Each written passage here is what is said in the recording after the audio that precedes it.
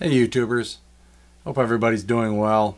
It's the eve of the storm here in northern New England, and skies outside are cloudy, air is cooling down, and to kind of start off the day kind of ominously, it was like a very red and yellow morning coming up. Anyways, on other news, kind of excited. I've got a test bed locomotive here in front of me with the new QSI Titan decoder in it, and I've got one of the beta sound files in it that I've been testing for QSI solutions, and we're trying to get all the sound wrinkles out of it and get the sound files perfected. And along with it, I'm going to give you a side-by-side comparison with an older QSI factory installed decoder, which was the de facto sound file on all the QSI ALCO motors for about a good 6 or 7, 8 years. Probably going back a little bit longer with the side-by-side comparison, but figure pretty much that was the QSI standard for nearly 10 years. Anyways, get back on track here with the new Titan. The clarity and fidelity is really striking, and I'm going to let the decoder do the talking, so to say, for you guys. So sit back, give a listen, and have a watch. Here we go.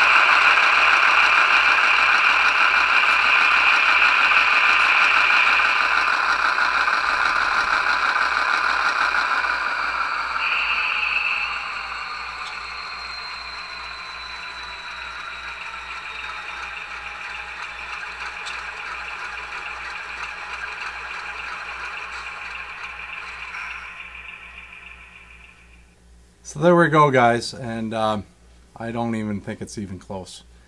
Anyways, I'm going to take this unit off the test stand and just run it back and forth with a small express train behind it. Just kind of give you an idea, guys, of it moving back and forth.